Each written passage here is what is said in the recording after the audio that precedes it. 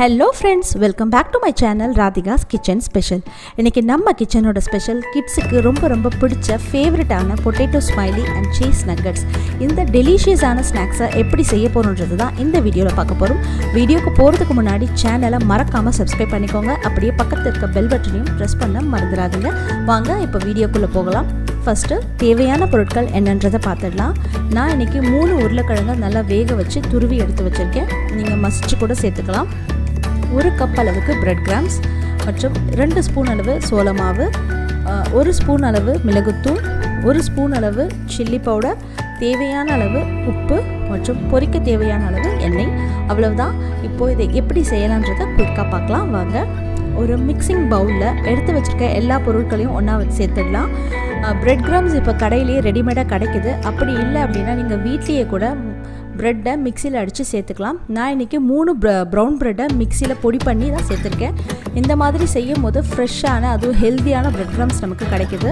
எல்லாத்தையும் ஒன்றா சேர்த்து இதை நல்லா மிக்ஸ் பண்ணிக்கோங்க. மாவு ரொம்ப தண்ணியாகவும் இருக்கக்கூடாது, ரொம்ப திக்காகவும் இருக்கக்கூடாது.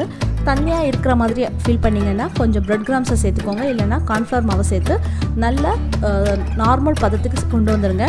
மாவு இந்த அளவுக்கு ரெடியாக இருக்கணும். இந்த பதத்துக்கு வந்தால் தான் எண்ணெய் ரொம்ப உரியாது. நம்ம இந்த பேஸை வச்சு இன்றைக்கி 2 ஐட்டம் செய்ய போகிறோம். ஸோ நான் இதிலேருந்து ஒரு பகுதி மாவு தான் இப்போது எடுக்க போகிறேன். இந்த மாதிரி ஒரு ரோலிங் பேனில் இல்லது உட்டில் எண்ணெயை சேர்த்து நல்லா ஸ்ப்ரெட் பண்ணி வச்சுக்கோங்க. இப்போது எடுத்து வச்சுருக்க மாவுலேருந்து ஒரு பகுதி மாவு மட்டும் நான் எடுத்துக்கிறேன். இந்த அளவுக்கு எடுத்துக்கோங்க. எடுத்துட்டு அதை அந்த உட்டு மேலே வச்சு கையாலேயே கொஞ்சம் அழகாக ப்ரெஸ் பண்ணி விடுங்க. மாவு ரொம்ப சாஃப்டாக இருக்கிறதுனால ரொம்ப அழுத்தம் கொடுக்கக்கூடாது. இப்போது சப்பாத்தி உருட்டுற கட்டையை வச்சு இதை நல்லா அழகாக பொறுமையாக உருட்டிக்கோங்க. அந்த கட்டையிலையும் கொஞ்சம் எண்ணெய் தேய்ச்சிக்கிட்டிங்கன்னா ஒட்டாமல் வரும்.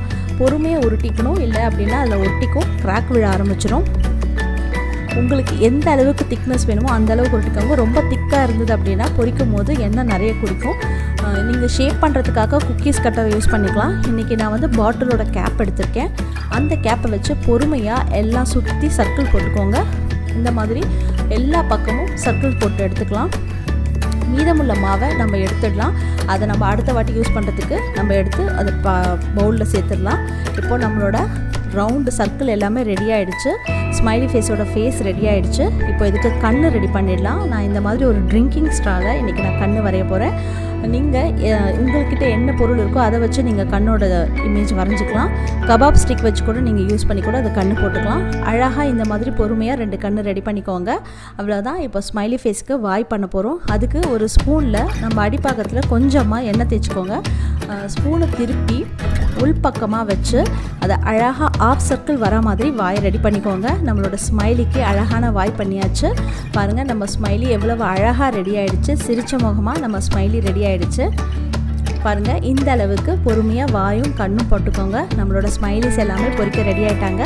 நான் ஆல்ரெடி கடாயில் எண்ணெயை போட்டு நல்லா சூடாக்கி எடுத்து வச்சுருக்கேன். இப்போது மீடியம் ஃப்ளேமில் அதை வச்சுட்டு ஒவ்வொரு ஸ்மைலியும் அதில் சேர்த்து பொரிச்சிடலாம். இது பொரிக்கிறதுக்கு ஒரு 5 நிமிஷம் இருந்தால் போதுங்க.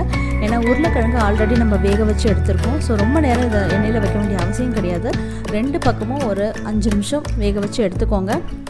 நல்லா பொரிச்சு எடுத்துக்கோங்க. வெளியில் ரொம்ப கிறிஸ்பியாக, உள்ள ரொம்ப சாஃப்டான ஸ்மைலி பொட்டேட்டோ ஸ்மைலி நம்மளுக்கு கிடச்சிடுச்சு.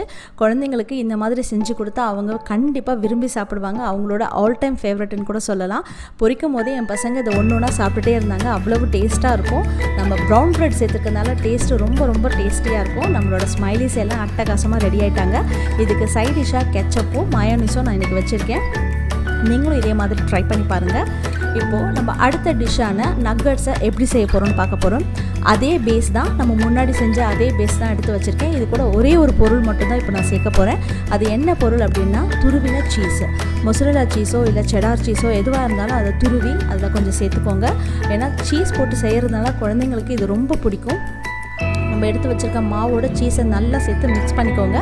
அதே மாதிரி தான் மாவு கொஞ்சம் தண்ணியாக இருக்கிற மாதிரி ஃபீல் பண்ணிங்கன்னா கொஞ்சம் பிரெட் கிராம்ஸ் சேர்த்துக்கோங்க. இந்த மாதிரி பதத்துக்கு இதை ரெடி பண்ணி எடுத்து வச்சுக்கோங்க. நான் இன்றைக்கி கார்ன்ஃப்ளவர் மாவில் கொஞ்சமாக பெப்பர் சேர்த்து தண்ணி போட்டு அதை நல்லா மிக்ஸ் பண்ணி எடுத்து வச்சுருக்கேன். ஒரு பவுலில் பிரெட் கிராம்ஸ் எடுத்து வச்சுருக்கேன். இப்போது நம்ம நக்கட்ஸுக்கு 2 கையிலையும் எண்ணெய் சேர்த்துக்கலாம். கொஞ்சமாக மாவை ஒரு பால் சைஸுக்கு எடுத்துகிட்டு அதில் உங்களுக்கு விருப்பமான ஷேப்பை நீங்கள் பிடிச்சிக்கோங்க. நான் இன்றைக்கி ஓவல் ஷேப் பண்ண போகிறேன். உங்களுக்கு எந்த ஷேப் விருப்பமோ அந்த ஷேப்பை நீங்கள் பண்ணிக்கலாம். இந்த அளவுக்கு கொஞ்சமாக எடுத்துக்கோங்க. அதை நல்லா உருட்டி ஓவல் ஷேப் பண்ணியாச்சு. நம்ம ஷேப் ரெடி ஆகிடுச்சு. இப்போது இதை கார்ன்ஃப்ளவர் மாவில் நல்லா டிப் பண்ணி பிரெட் க்ரம்ஸில் டிப் பண்ணி நம்ம எடுத்து வச்சிடலாம். இந்த மாதிரி நீங்கள் செஞ்சு ஃப்ரீசரில் வச்சிட்டிங்க அப்படின்னா 1 வீக் கூட இது ஒன்றுமே ஆகாதுங்க. கெஸ்ட்டு யாராவது வராங்க அப்படின்னா டக்குன்னு இதை பொரிச்சு கொடுத்துடலாம். இல்லை குழந்தைங்களுக்கு டிஃபன் பாக்ஸில் செஞ்சு கொடுக்கணும் அப்படின்னா நீங்கள் நைட்டே ரெடி பண்ணி வச்சிட்டிங்கன்னா காலையில் எழுந்து ரொம்ப சிம்பிளாக இதை செஞ்சு கொடுத்துடலாம். நம்மளோட நக்கட்ஸ் எல்லாம் ரெடி ஆகிடுச்சு. அவ்வளோதான், இதை பொரிச்சிடலாம். அதே மாதிரி எண்ணெய் நல்லா சூடாக இருக்குது. ஒவ்வொன்றா போட்டு பொரிச்சு எடுங்க. நம்ம அழகாக மாவை கரெக்டான பதத்தில் பண்ணதுனால எண்ணெயில் போட்டோன்னே இது பிரிஞ்சு வரலை. நீங்கள் இதுவே தண்ணியாக போட்டிருந்தீங்க அப்படின்னா கண்டிப்பாக இது பிரிஞ்சு வந்துடும். ஸோ நம்மளோட நக்கட்ஸ் எல்லாம் அழகாக ரெடி ஆகிடுச்சு. இதுக்கு ஒரு 5 மினிட்ஸ் போதுங்க. நம்மளோட நக்கட்ஸ் நல்லா செவந்து வந்துருச்சு. இதை நம்ம எண்ணெயிலேருந்து இப்போ எடுத்து வேறு ஒரு பிளேட்டுக்கு மாற்றிடலாம். இன்றைக்கி நான் இந்த நக்கட்ஸுக்கு ஒரு அருமையான டிப்பிங் ஒன்று செய்ய போகிறேன். அது எப்படி செய்ய போகிறேன்னு நான் சொல்கிறேன். ஒரு மிக்ஸி ஜாரில் கொஞ்சமாக புதினா, ஒரே ஒரு பச்சை மிளகாய், இஞ்சி, கொஞ்சமாக புளி சேர்த்து இதை தண்ணி விடாமல் அரைச்சி எடுத்துக்கலாம்.